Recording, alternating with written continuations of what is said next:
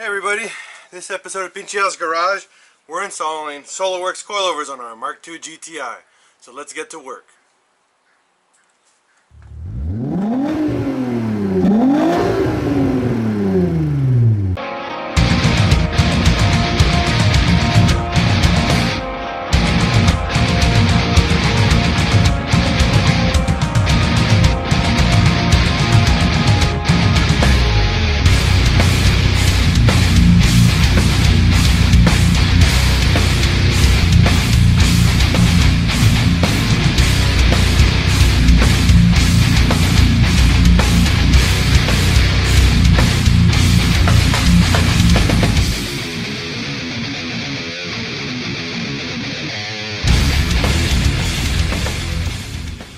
First things first, for your install of your coilovers, especially Solo-Werk coilovers, they come already with a nut, which I gotta find.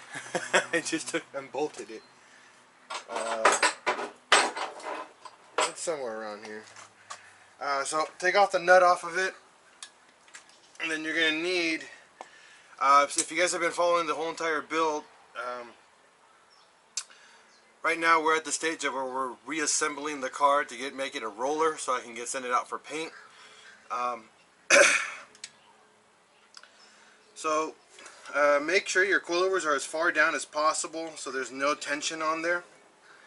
You're going to buy a brand new strut bearing. You're going to mount that on top, and then a new strut cap. Now these are the performance ones versus the stock ones that came with the metal plate on them. Much better, much stiffer. They do a better job. So mount that on top, and here's your strut cap. And we're going to go down this way to the left. Here you go. And then you're going to put your coilover underneath and load it up on top like that. And then put your strut cap on top, and here's the nut for it.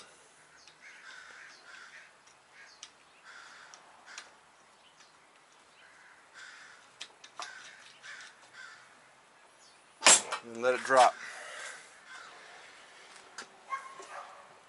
Now the next part is, remember, I don't like using impact tools on suspension unless you're removing them and getting rid of them, because you can damage the inside of the actual valving of the shock. So we use, this is PincheAls Garage, we're on a budget, so you're going to need a 22 millimeter socket, some locking pliers. Put this right on top, hold it. You're going to need a 6 millimeter Allen on top.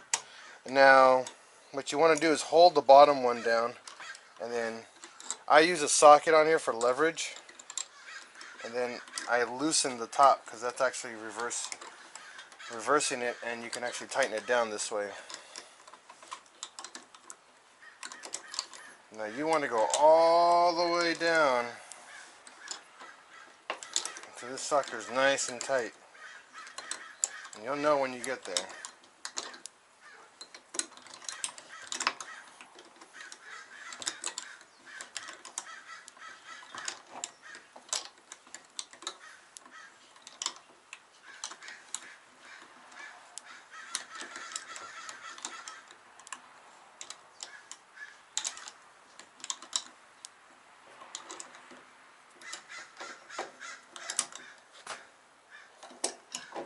So I didn't torque them all the way down yet, because remember, we're just seating this car, so we're getting everything for a mock-up, because we're going to get ready to start cutting and shaving the base soon. So I need this car to be able to roll back and forth when I'm doing some welding and probably some painting down the road. So putting in the subframe and the wheels on here will help me, and actually the steering rack, so I can actually steer the car when we're moving stuff around. So there's that, and then we're going to show you guys and how that looks. Nice and mounted. If you head down this way, Here's that, and nice and firm in there.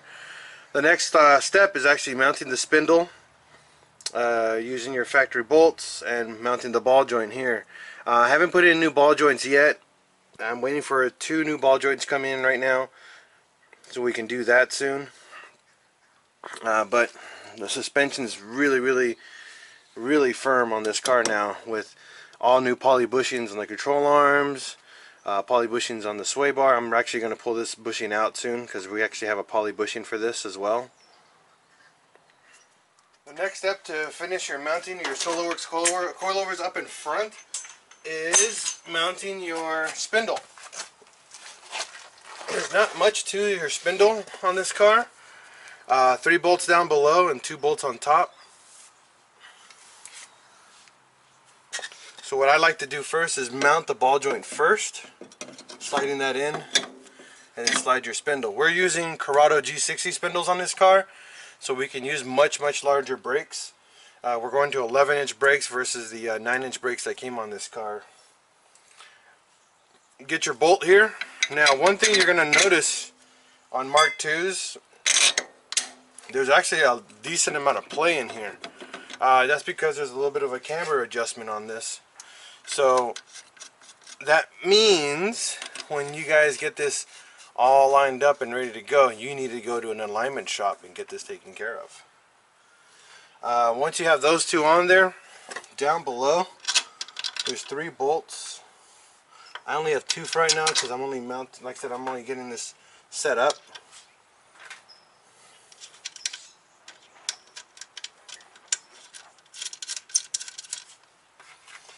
The strut bushing that I got on this car was only 20 bucks, and it's a lot stiffer.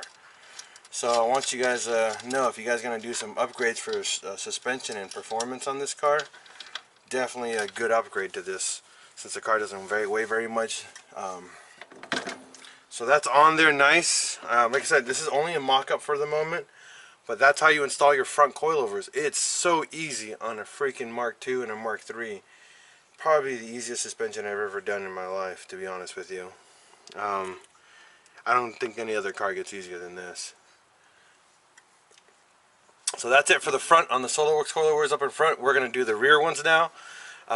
So let's get to it.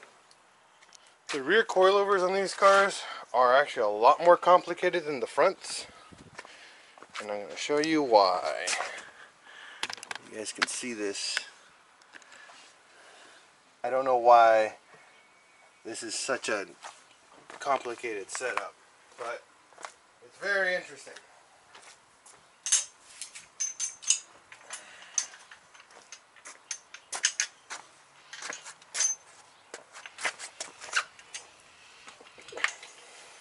So on your coilovers here, you got a couple bushings.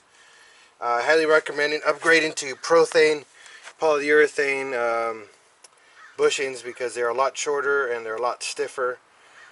You'll notice by the height they're very different, but they provide a much better stiffness in the rear and longer life. You probably never have to replace these again. So what you're looking at is 2 sets for left and right. They're identical. You need to retain from the old stuff the 2 little saucer-like washers here. Keep the nuts. Solo-Werk provides you 2 new nuts, and there's 2 extra ones from the old setup. This big dish washer, and then your lower bolt for the shock. I always recommend replacing these guys whenever you do your dual. I haven't had the time to order them, so I'm gonna do that once we're done with the actual car and actually gonna get it on the ground. So the process goes like this for the install on this guy. It goes, there's an actual like order you have to put them in. So I'm going to show you guys right now.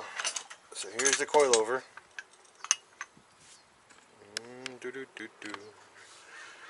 So the big bushing goes on top. Yeah, this one goes on top.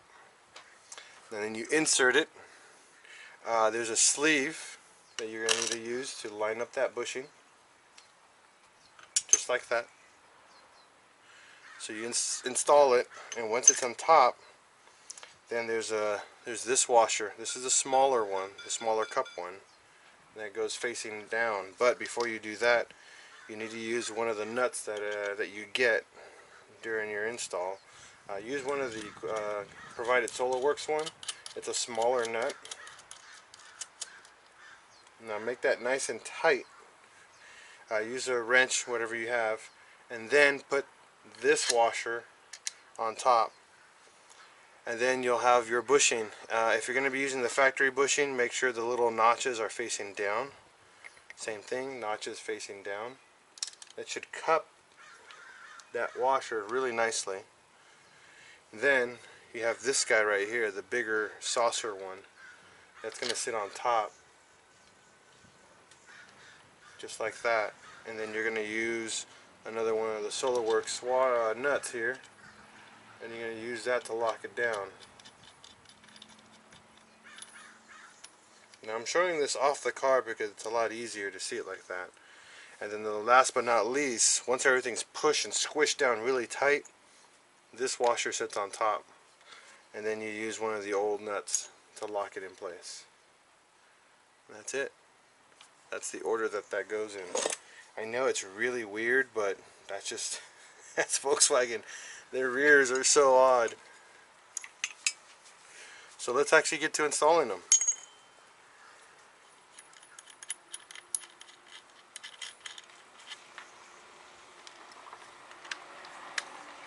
You might not need this washer, honestly, with the Prothane ones, because it doesn't have the divot. I think you're just going to need this big one to squish everything down, and then use a nut. I think that'll probably be the better option because it'll spread the pressure a lot better on here. But I don't like how that sits a little loosey-goosey. Maybe you want to use this one.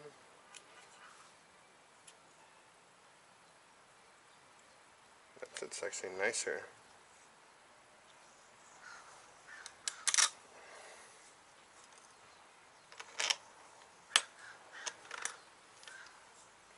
Yeah, we'll probably do that.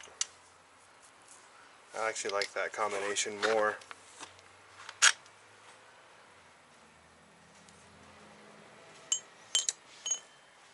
So I think with the Prothane ones, this one sits a lot nicer inside here. So we're going to go down, and if you can, squish it by hand a little bit harder. In between here is actually the strut tower that's inside the car, so that's how you don't see that yet, but we're going to do that. I prefer this setup more.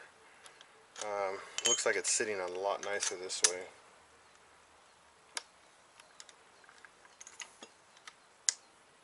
Yeah, because if I put this one on top, it keeps the bushing lined up nicely. So like this, you'll see how that plays back and forth. So I think that would be a nicer setup.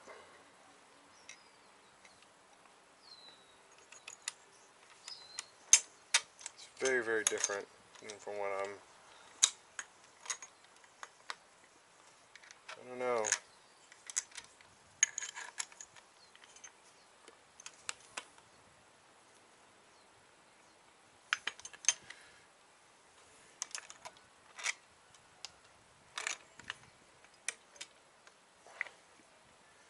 So I think this is going to be the best option for me. I'm going to do it this way. If there's a better way to do it, please down below comment. These Prothane bushings are a little different than the factory ones, but that's the issue with aftermarket. You know, it's different. But I like this setup. So,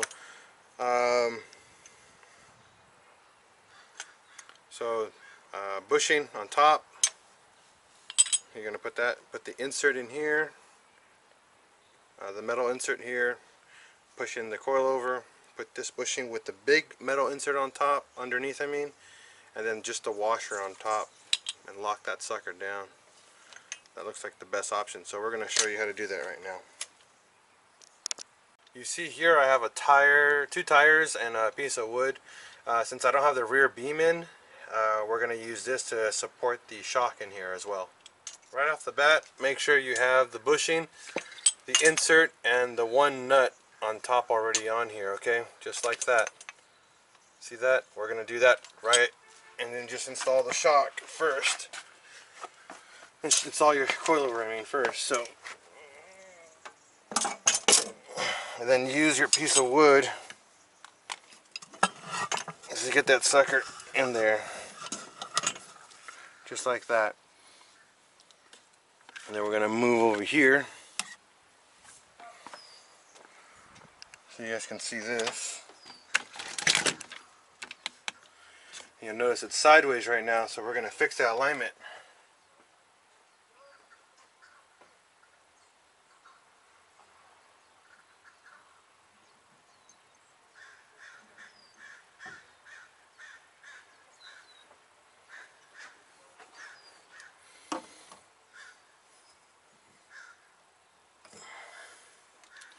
Move it over.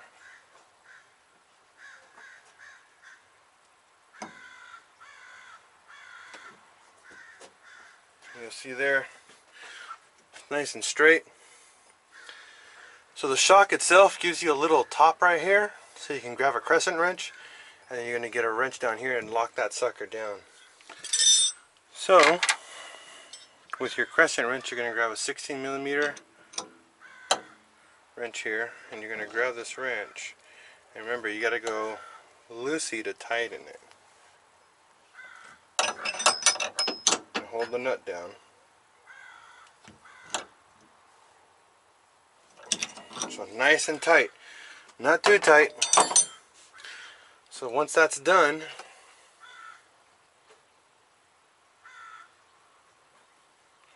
we're back over here with the instant bushing here. So remember earlier we used the bigger cup, and we're going to put that one down below. Just like that. Doesn't sit too high. I mean, it sits too... now it's stuck in there.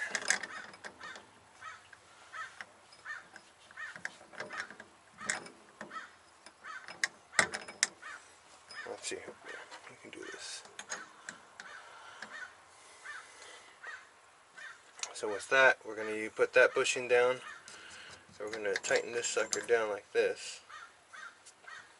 Now this nut is the 17. This is the older one. So you'll notice, you'll see it spinning now. So that means we're going to hold this down.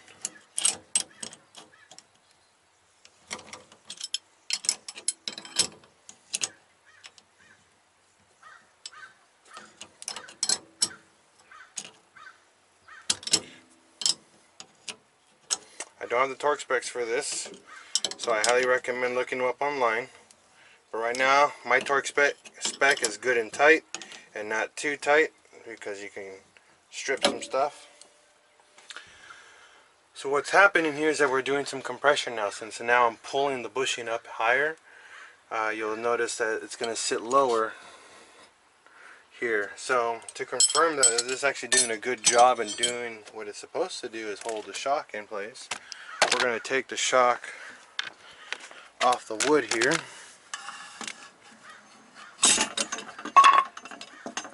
Now it's a little loose, probably because I have no tension on the top.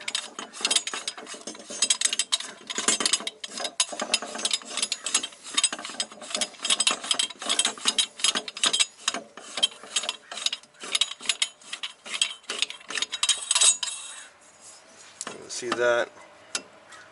Sits nicely right there. So now that that's there, we still got to tighten it up a little bit more.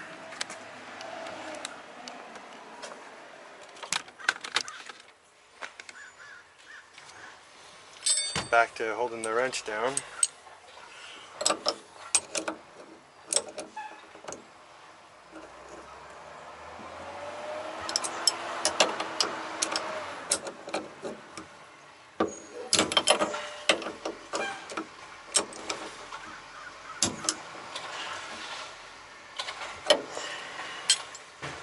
That should have changed.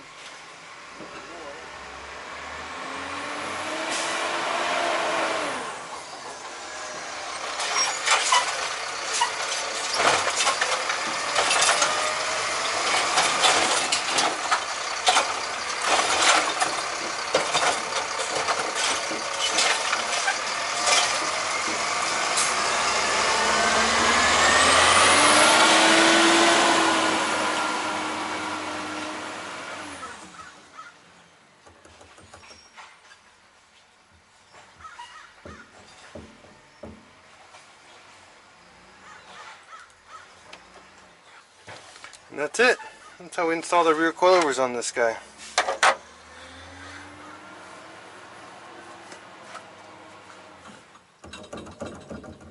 I'm not really fond of that, so we're going to figure out if there's something I'm missing here, because there's a little bit of tension missing. Give me a moment here. Alright guys, so figured out the way that you're going to have to install these coilovers. So it's going to be the bushing with these polyurethane prothane bushings.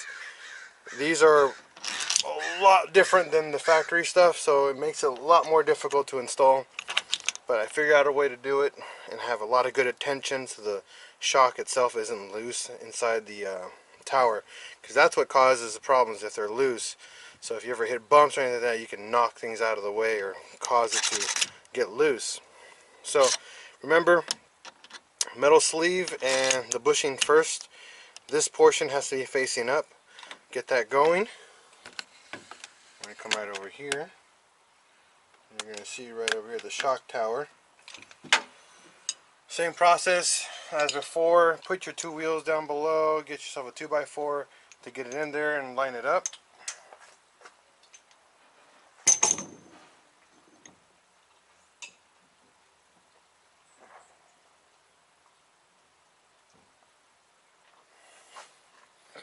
You'll see there it's in there nicely. So now here's the kicker. Do not install the nut in here, because this changes the height too much. These are much shorter than the factory ones, so if you do the nut, what happens is that it's going to raise it too much and it's not going to put any tension inside the actual cup. So use the big washer insert in here first, all the way down, and then the little washer on top.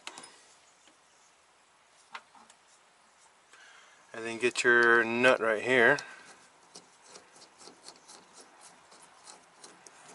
And what you're going to do is put a lot of tension on it. You're going to tighten this sucker all the way down.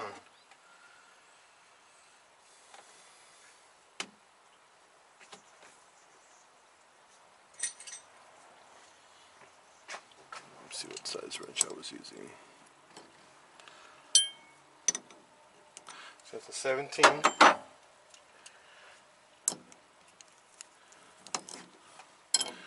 Just spin it until it starts spinning on its own.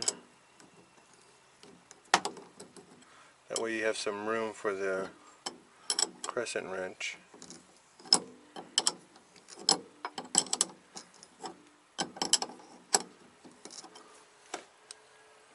Actually, I'm not going to use this one. This one's too big. Making it difficult to. Let me see. Let me double check though. No, that should be okay. So use your crescent wrench. Oops, wrong way. To start doing your tightening. And just use your wrench to hold it in place.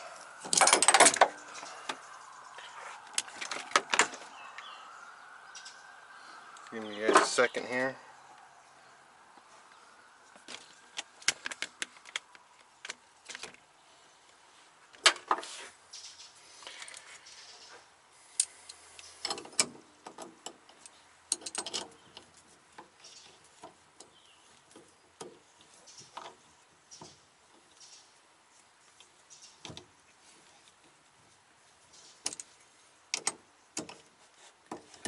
Now what you're going to do is keep doing this so it's really nice and snug.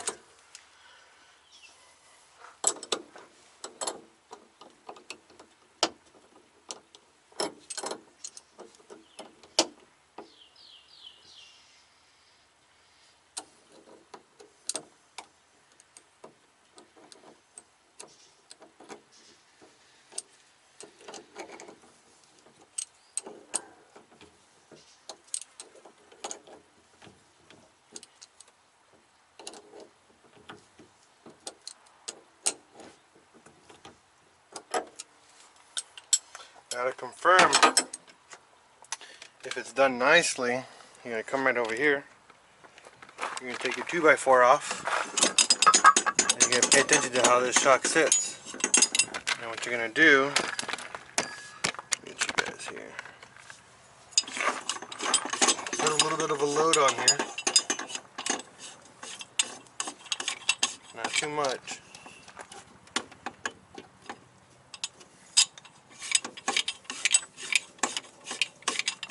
Just until you start feeling tension on the top. And you'll notice that's in there nice and stiff. Before, I can touch it with my finger and it would wiggle like crazy. Right now it's still a little loosey, but we're gonna tighten it some more still. But that's what you want to do, is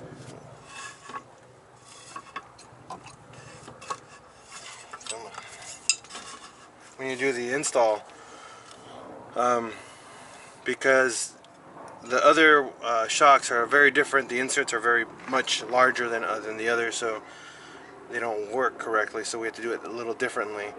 But that's how you guys are going to keep it on there. Once you've reached the desired stiffness, which I'm pretty happy with, you're going to get that Gigantor washer, and you're going to put that on top. Use one of the older nuts. They're a little bit bigger. I like these a little bit more. They're a little bit larger in size. Just do that.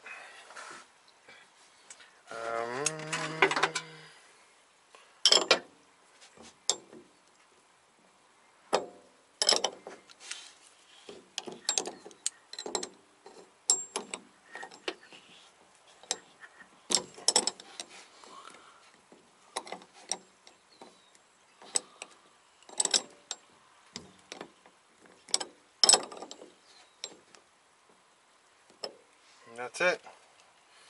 That's how you install front and rear Solo-Werk coilovers on a MK2 GTI using Prothane polyurethane bushings on the rear. In the fronts we use the upgraded rubber, just like I showed you before.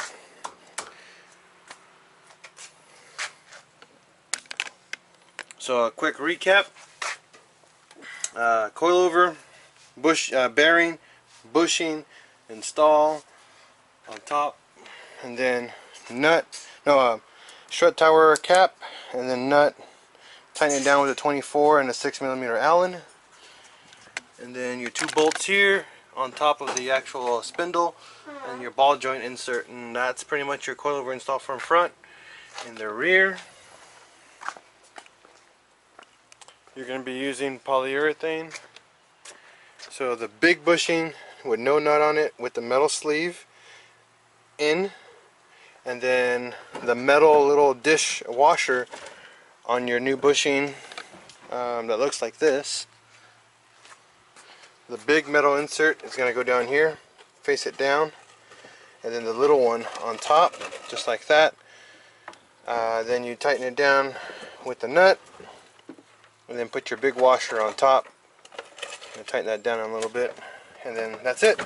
That's your install for the rear suspension. We'll show you guys the beam install once we get actually the new rear bushings put in for the beam. We'll have the DIY for that too, but yeah, this is a whole lot better than before. I might have done something wrong, but I need you, if you guys have any comments on it, definitely hit me up and let's talk. Thanks for watching this episode of PincheAls Garage with the MK2 coilover by Solo-Werk install. Alright, peace out.